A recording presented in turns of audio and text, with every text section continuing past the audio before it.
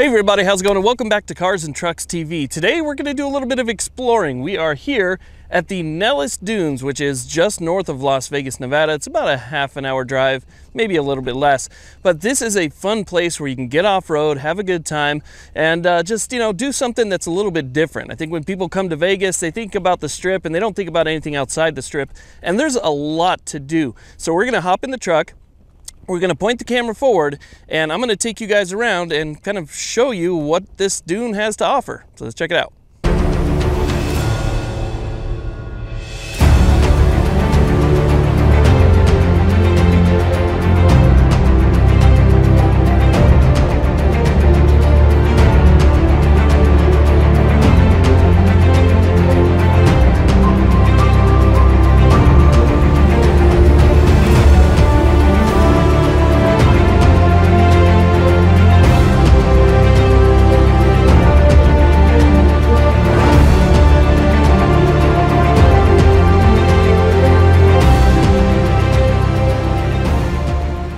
Okay, so here we are entering the dunes. I'm not sure if you guys can see that, but that is Las Vegas in the distance, so we can actually see the full Strip. It's really beautiful when you come out here at night. You can actually see everything lit up, and you can see the towers and all sorts of helicopters flying around it. Just below that is Nellis Air Force Base and the runways for Nellis. And so when you're out here, you kind of get a little free air show as well, because you see jets and helicopters and Blackhawks, F-35s, all sorts of stuff flying over the dunes. And so while you're out here, you kind of get to enjoy a little air show on top of your off-roading. So it's at a pretty cool location here. Now, if we start turning in, and when you first pull in, by the way, it's hard-packed dirt. There's nothing, nothing super sketchy about this area right here. This is pretty much where everybody comes in and parks.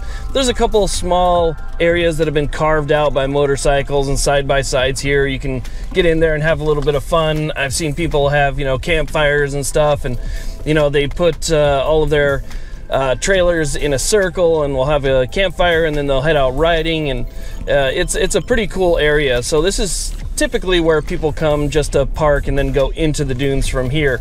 If we take a look over here, you'll see the area where you can rent quads and side-by-sides and dune buggies and all the stuff that you would need to have fun. They also have guided tours, and the guided tours seem pretty cool. The only thing is the speeds that they have are extremely slow. So you end up on these kind of slow guided tours, but you can see they have the buggies and everything loaded up right now. It seems like they might be taking off. Now, when you start getting into the park here, there are trails that lead in just about every single direction. I mean, you could go anywhere you want, and they go for miles. I mean, you could really make an entire day out of the Nellis Dunes. You could head out to the sand dunes themselves, which if I continue to go straight down the hill and just keep going straight, I'll run into the sand. It's a very nice, fine, soft sand, very easy to get stuck in if you're not prepared. Or I can take some of these hard-packed trails that go all the way through the desert, and I'll go as far as you want to go. Okay, so we're done with that top area. We're going to go ahead and drop into this bowl right here. It's a fairly easy road to go down. There's not all that much to it, not too many bumps or anything. It's pretty much a smooth cruise. And then you can see that we have several different directions that we could go in here. Now, if we go to the right, we're going to end up in the sand. If we go straight up and over that hill, we will end up on the hard-packed trails. Now, it's also kind of easy to get lost back here. There's people that get lost all the time. There are accidents and things, so you'll see, search crews and ambulances over here every now and then. But it's just one of those things where you have to be prepared when you come out here. Make sure that you bring everything necessary in order to, take care of yourself while you're here. Let's go ahead and go to the right and take a look at what's up here. We're going to go on a slight incline. I'm going to say this is maybe 8%, really not all that bad. So we're just going to go ahead and go up this, and it's like there's a little bit of sand, but it's really not that difficult at all. As a matter of fact, you can more than likely make it up here in two-wheel, which I'm sure a lot of people do. Just bring whatever they got and put it in the dirt. So we're going to go to the top of this little ridge right here so I can show you guys a little bit more.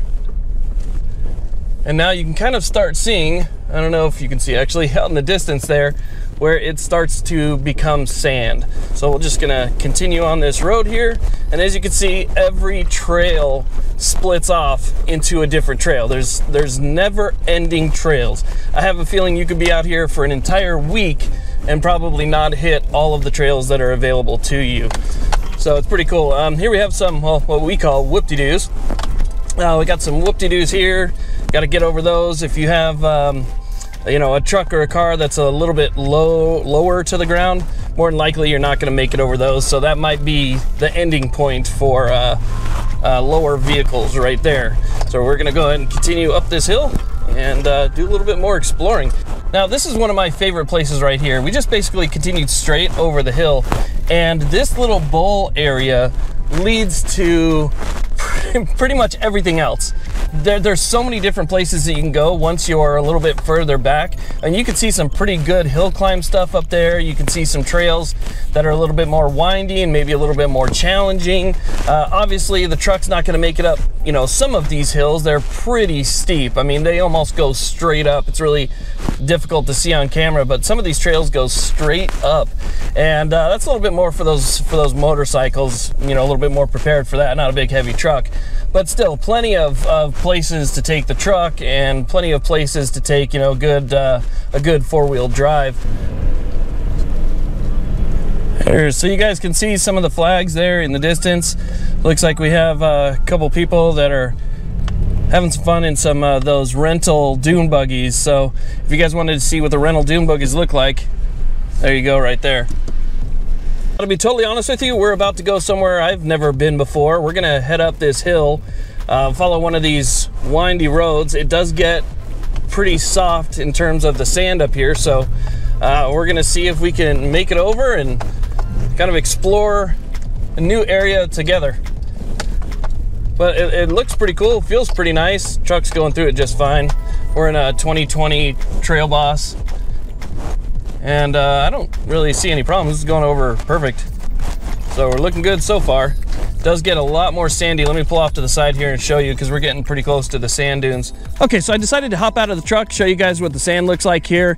It's really soft sand. You can see this is mixed in with a little bit of rocks, but there's some parts that look like the Sahara Desert, and then other parts that kind of look like this. You get a little bit of a mixed bag. There's some hard pack, there's a lot of sand, and then there's different trails you can take maybe to get around the sand. You can see here some of it's untouched and still rippled from the wind. It's absolutely beautiful. I can hear some motorcycles off there in the distance, but yeah, it's cool. And then you come up here, there's plenty of trails in different directions you can go, and like I said before, there's different things to choose from. You can choose the hard stuff, you can choose the soft sand, you can choose areas like this which have a kind of a mix of both, or you can just go to the Sahara Desert and drive just through sand. It's really neat. Now, as we continue on, I mean, you can really see how vast this place is. It's just as big as your mind could imagine. And having it so close to Vegas, you know, for those people that are really getting away, but, you know, maybe you've just had your fill of gambling. Maybe you just had your fill of the strip and the traffic and all the people, and you know, you just want to get away from the strip for a day. This is a great place to come. It's a great place to check out. Now obviously if you fly in, you know, that could be a different story. You don't have a vehicle, and I don't think Uber's going to bring you back here, but you know, if you did drive out here and you have a vehicle that's capable, or you have a way to get over to rent something, then I think that this is absolutely a great option to get away while you're in the Vegas area and just have a little bit of fun, do something different. I wouldn't recommend it midsummer. That's my own personal opinion. When it gets 115, 118 degrees out here, it changes everything completely. But I would say from September to May, you should be just fine. Anytime during that time, you should be good to go. Now, as we leave the dunes, I just want to thank you all very much for watching. If you haven't done so yet, please hit that subscribe button. There's a bunch of other places that we're going to explore. We're going to be talking about cars and trucks. We're going to be hitting the racetrack and doing lots of fun stuff. So if you guys are interested in things like that, again, hit that subscribe button and see all my videos that are coming up. I do appreciate it. Again, have a great day.